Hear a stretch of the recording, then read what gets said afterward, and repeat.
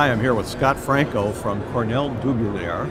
Scott is going to talk to us about some capacitor advances, including this aluminum polymer capacitor that provides performance equivalent to this thing. Scott, how do you do that? Well, it's really in the packaging.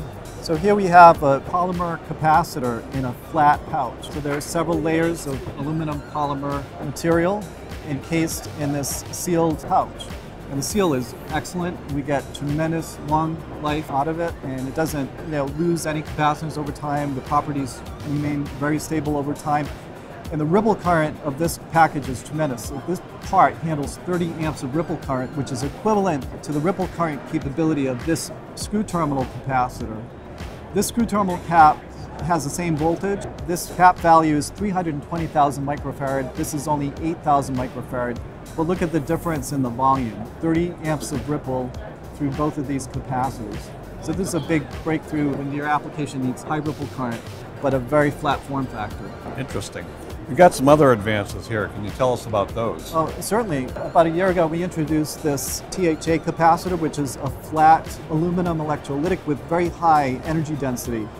You can replace banks of board-level capacitance. These both have the same height profile of 8 millimeter. This is a board of axial-leaded aluminum electrolytics with the same capacitance and voltage as this one THA capacitor. Also, you can replace banks of surface mount capacitors.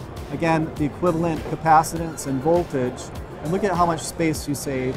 You also reduce the number of components from a whole bunch to one, which improves the reliability of your system, and you can reduce cost at the same time. Reduce weight, cost, and size. In film technology, here's an example of how we can save space. Our RA series, these yellow capacitors are stacked film capacitors. These are 1 microfarad, 100 volt parts. We have a whole range of values available. But look at the size of a traditional box capacitor, 1 microfarad, 100 volt. And the technology is really in the stacking. And we can also get higher volts per mil stress across the material because of the way it's impregnated. As another example of how we're solving some problems in packaging, here's another electrolytic capacitor, which we're targeting as a replacement for banks of solid tantalum capacitors. This is an aluminum electrolytic technology. It's actually 3 millimeters thin. We have a 2 millimeter version. But a capacitor like this has 4,400 microfarads at 35 volts DC.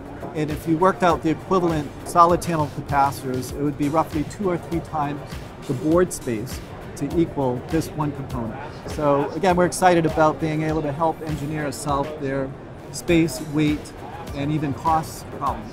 Scott, if people want to get more information about these, where do they go?